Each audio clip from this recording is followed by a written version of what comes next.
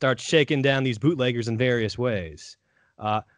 Gaston, off the books, hires a fucking idiot to help him do this, an accomplice, if you will.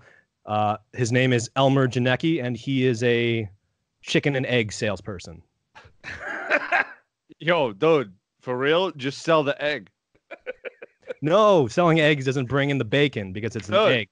Well, if you want to make bacon, you got to sell pig, but just sell the egg.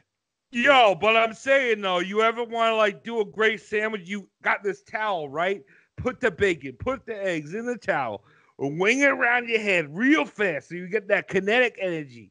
You get that, you know, and you're swinging it around. You slam it on a rock.